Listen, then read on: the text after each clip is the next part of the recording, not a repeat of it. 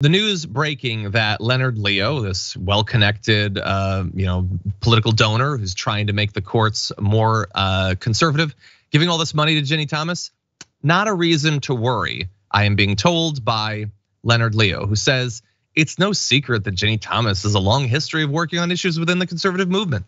And part of that work has involved gauging public attitudes and sentiment.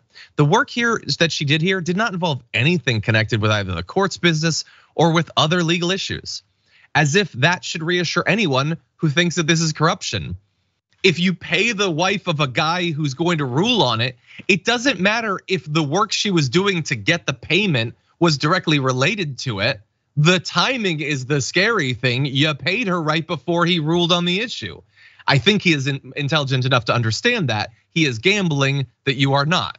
Goes on to say, I have known Clarence and Ginni Thomas since 1990. They are dear friends and are people of tremendous goodwill and integrity. He's saying that after all of the news that's broken of the past few weeks.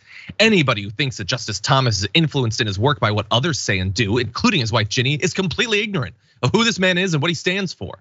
And anybody who thinks Ginni Thomas would seek to influence the Supreme Court's work is completely ignorant of the respect she has for her husband and the important role that he and his colleagues play in our society. Okay, that's his defense, but you might say then, but if there was nothing wrong, why did you specifically tell Kellyanne Conway to leave her name off of it, to make it harder to track it? He has an answer for that. He says, knowing how disrespectful, malicious, and gossipy people can be, I have always tried to protect the privacy of Justice Thomas and Ginni.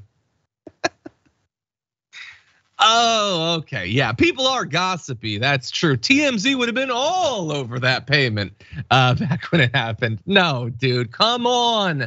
Everybody understands exactly what he was trying to do, why he was trying to hide it. He didn't want you to know.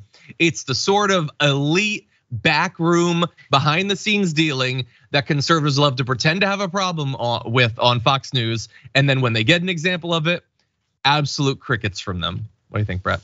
No, I agree with that part. It's like, basically, he sounds like, how hilarious would it be with every crime if the criminal was like, I didn't write payment for killing my wife, because you know how gossipy people can get. I didn't write that in the memo on the check. No, you put it in cash and you walk it over. I've only seen Office Space about 15 times, but essentially to hide the source of money by channeling it through an intermediary is essentially the definition of money laundering. This guy is hiding the source of money by channeling it through an intermediary. He's paying Ginni Thomas. And honestly, like, my brother was like an opposition researcher in Alabama. He got someone thrown off a case because the husband of the prosecutor was connected to the people who had a political interest in the prosecution. And so that Laura Canary was thrown off the case because there was a reasonable suspicion of impropriety. The argument that the right wing has, get this, is that there is no real difference between how close they are as friends and essentially what would be on its face determined to be improper conduct. Yeah, like it's so entrenched, the corruption, that there's nothing you can really do about it. Their argument is everybody in this cabal is all such close friends, you can't get mad at them. They're friends because they have benefits. Yeah. There's a term for that, actually. Yeah, there isn't, or at least there should not be, a bribery buddy loophole. Like if you picture the classic like bag of money being handed under a bathroom stall, I don't care if they've gone to TGI Fridays together a few times. Like that's not the issue.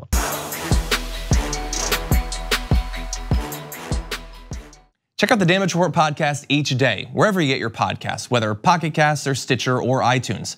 You can join me as I give you the news and stories you want, with a range of co-hosts and interview guests jumping in on the fun each day. Again, that's the Damage Report, wherever you get your podcasts. And if you get them at iTunes, don't forget to rate and review. Sometimes I'll read them live on the show.